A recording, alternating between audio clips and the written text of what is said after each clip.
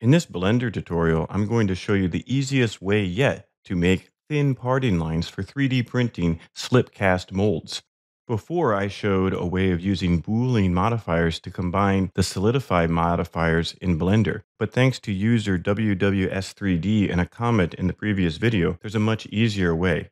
We just need to use the complex mode of the Solidify modifier. I tried the complex mode previously, but I didn't realize that I was having trouble with flipped normals. So make sure that if you're going to use the complex Solidify modifier on your parting lines, that you check all your normals first.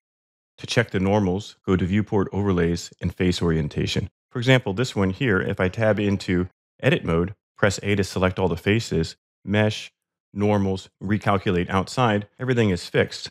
Then I can add a modifier, Generate Solidify. The mode should be Complex. I can type in my thickness of 0.2 millimeters. Then everything will work. There's one last thing that you may want to check though before adding the Solidify modifier. In the 3D Print toolbox, check All. See if you have any non-flat faces. This is still a good idea to fix these. You can go to Face, Triangulate Faces, check All. Now there's 0 non-flat faces. Tab into Object Mode, apply the Solidify modifier.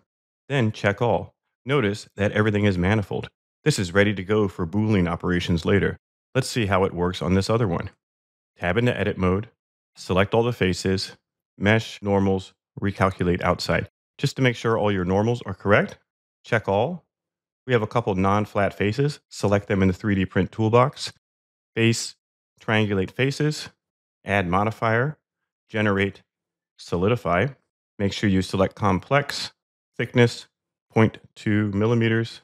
Tab in Object Mode, apply the modifier, check All in the 3D Print toolkit, 0 non-manifold edges. So this is much faster. We've already done 2 in less time than it took to do 1. For this last one, it has a lot more non-flat faces. Tab into Edit Mode, check All in the 3D Print toolbox, select the non-flat faces, Face, Triangulate Faces, add a modifier, Generate, Solidify. Make sure you select Complex, 0.2 millimeters, tab into Object Mode, apply the modifier. Check All, 0 non-manifold edges. So hopefully this is a much faster way. Thank you to user WWS3D for giving this suggestion, and your parting lines will become solid objects that you can use Boolean modifiers to make 3D print slip cast molds much faster this time in Blender. The internet is a cool place. Happy 3D modeling.